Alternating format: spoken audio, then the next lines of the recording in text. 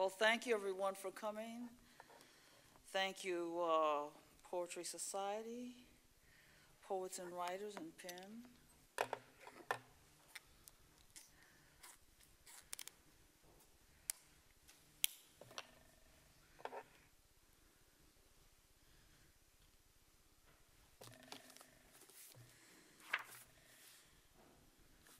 I got the blues, or it's got me.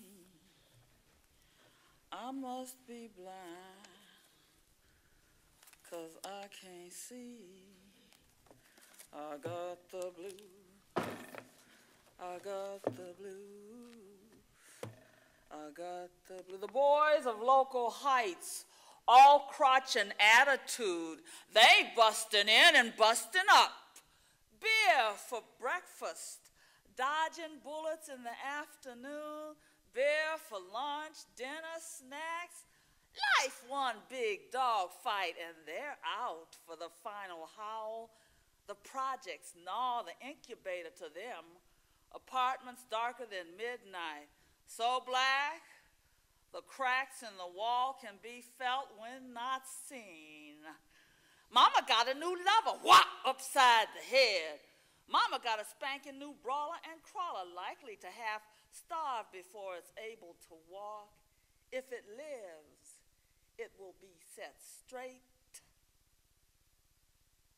There's a lot of rhyme and jive to fill the space between smokes.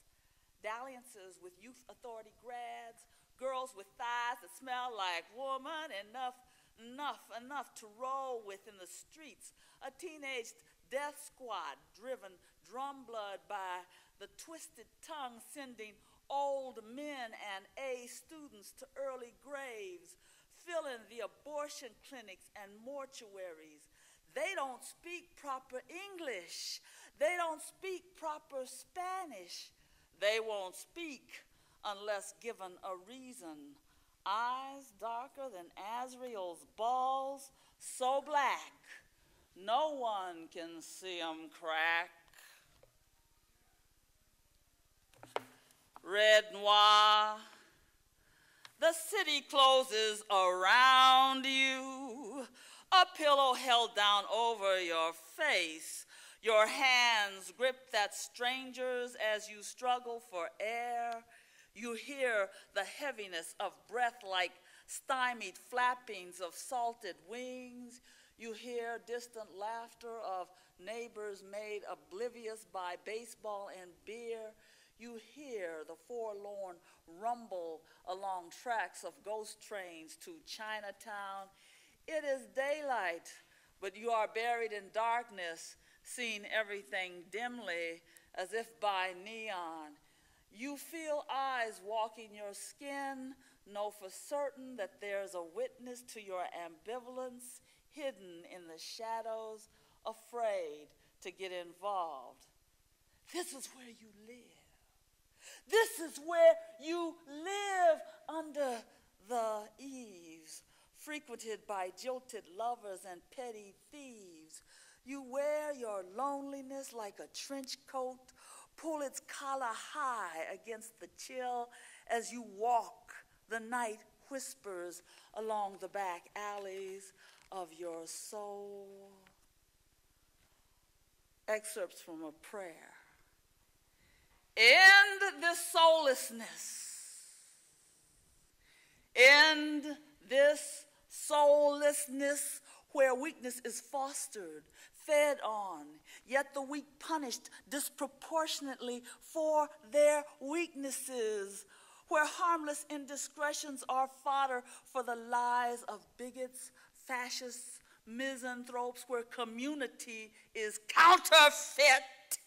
End the reign of the bogus in the name of the correct. Let the just go forth. End this soullessness where the hypocrites and heartless in power force an inhumane asceticism on the powerless, litigate their advocates into ineffectiveness, starve the heartful into meanness, where the worker is devalued and the different valueless, in the reign of fakery in the name of the pious. Let the brave find their fists. End this soullessness where wounded lives fester unhealed and unexpressed, where quality and tenderness are beyond the means of the needy, where the dysfunctional are consigned to prisons, state crematoriums, where cartoon cults console the disarranged. End the reign of callousness in the name of economy.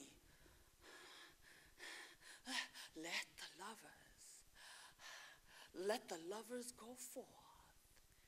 In this soullessness where entertainment is religion, trickery and cruelty are legitimized, institutions are founded on fear, tradition is the calcification of denial, sincerity a character flaw, where affectation rules over authenticity, in the reign of murderers, in the guise of law and order, let the long silence speak. Let the brave find their fists. Let the brave find their fists. Let the brave find their fists. Let the brave find their fists. I remember romance. I remember romance in the Chevy graveyard. Ah, the night was cold. The Naga hide was cold, but his ass was colder. Aromas of aqua velva, cool filter lungs, silver satin, bitter lemon soaked the air. There was the red stain of razors blessed to the left of his Adam's apple. The stubble of his 5 o'clock shadow scraped the softness above my left breast. The moon was howling, I swear. It was the local moon. The jade dagger charm that dangled just at his chest hairs from its fine braided gold chain pierced my taffy pull heart. I still cherish the ghost of the purple bruise where his silver Alamo belt buckle painlessly caressed my virgin mambo thigh. The moon was howling so it made the wind jealous. Gene Chandler crooned, "There's a rainbow, oh, on the only station in town that radioed teen music." He had to stop a moment to take out the wad of juicy fruit so we could French tongues unimpeded. The spurs on his black leather boots jangled as one scratched the door handle, the other kept hitting the brake pedal. The remarkable fury of the moon howled on the vista. At that moment, the twin suns of his eyes rolled back into an eclipse. Stars disappeared, the universe went dark. Slowly, light returned, glistening on the head of his left canine.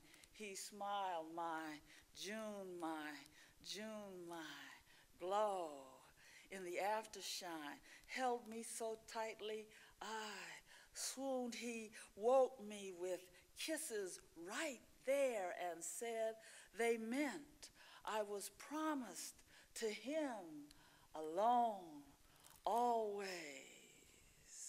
So sudden, we felt the sacred presence of others in our honor and knew we were haunted by those spirits who had taken many cruises and joyrides on the bald tires and hairpin curves of life.